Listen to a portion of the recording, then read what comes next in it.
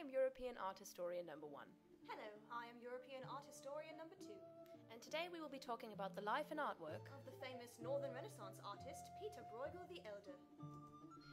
This painting is titled The Peasant Wedding, and it was painted in the year 1567. This painting is a very true representation of peasant life, as the feast is located in a barn, and these plates here are carried on a door that's been just removed off its hinges. Over here you can also see some corn hanging from a rake that shows signs of harvesting, and the food is primarily bread, porridge and soup, as was typical food for peasants of this era. Bruegel liked to represent peasant life because he believed that religious figures should not be represented as gods and shouldn't be represented like that in paintings, that you should idealize the human, and specifically peasants, because they lived very realistic lives for the time period that was occurring. This painting here is called The Triumph of Death, and as my friend European art historian number 1 mentioned before, Bruegel's work is very much about people and humanity and not so much about God and religious figures. So here is an obviously very negative representation of the way the people lived of the time.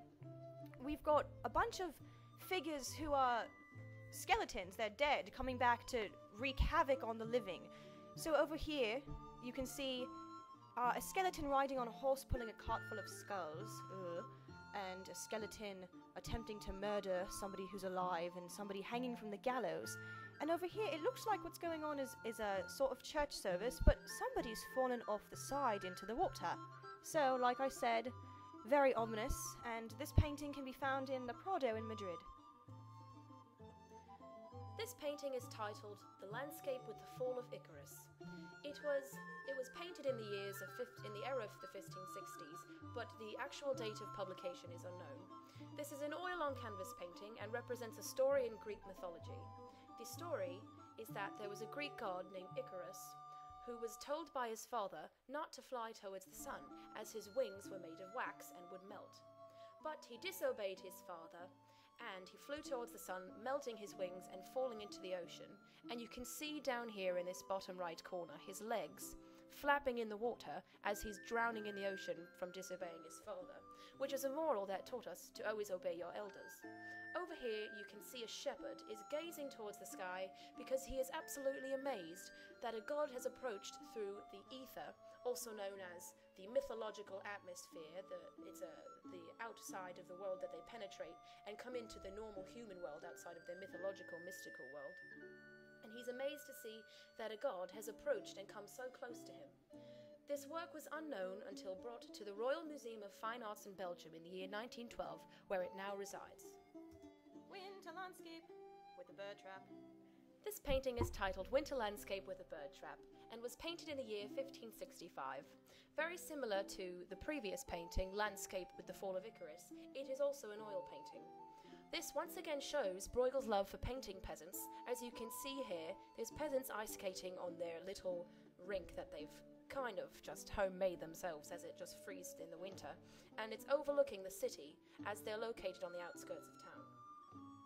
He uses a winter scene to depict the cold, harsh winters of what was known as the Little Ice Age in the era that he himself grew up. He uses all the snow and the leaves that have fallen off the trees to exaggerate the cold, harsh winters that the peasants experienced. The painting was named after a certain image in the painting itself, where you can see this right here is the bird trap. He did this to show you that what was in the painting was very important, and that it wasn't just a landscape that would serve as a backdrop for something else. He incorporated the painting into the title to show its true importance. This painting is called The Tower of Babel. Bruegel painted this for a wealthy citizen of Antwerp while he was a master in the Painters Guild, and then again that is of course the Painters Guild, not the Royal Guild, not the Holy Guild, just a guild of masters who excelled at art. It's a very complex tower, very detailed, and seems to be modelled after the Colosseum in Rome, and that's because Rome is, of course, a lively city. It's the eternal city. The human figures in this work are dwarfed in comparison to the structure, and that's because it's so imposing, so glorious, so grand. The person in the foreground here is thought to be Nimrod, the man who ordered the construction of the tower, looking onto its building. This painting can currently be viewed in Vienna at the Kunsthistorisches Museum. this here is the... That's my telephone. Well, now you can do it again. We apologise for the interruption. We were interrupted by the telephone, and European art historian number 2 ran to answer it, and European art historian number 1 followed her. She wasn't supposed to leave the programme, so I'm European art historian number 3. And alright, so this is a little Tower of Babel. It's a little bit different from the one before. It's clearly a little bit smaller. It's pretty ominous. There's all these clouds coming in, and unlike the other one, there aren't any people in the foreground or in the background either. And we've got all this destruction going on top, just like the other one, which is like, it's Bruegel saying that this is how it is, and that's what happened. And he's not trying to put anything fancy on it, but just like the other one, it's very intricate and very detailed. And this one can be found in the Boijmans van Bruegel Museum in Rotterdam. Bruegel actually painted another tower, a miniature painted on ivory, but much to the despair of art historians like myself, this one has been lost. And we welcome back European art historians numbers 1 and 2. Goodbye. Hello again, this is European art historian number 1, and I'm going to tell you a little about this painting titled Gloomy Day. This was painted in the year 1565 and is part of a series that depicts seasons and times of year. This particular painting is set in January, as represented by the leafless trees and the snowy caps on the mountains, and the bleak sky. The ominous sky over here, the ship against the shoreline, and the boys crouching down is a representation of the harsh weather that is approaching. You can also note in the roughness of the water over here that a storm is brewing. This painting is currently located in the Kunsthistorisches Museum in Vienna.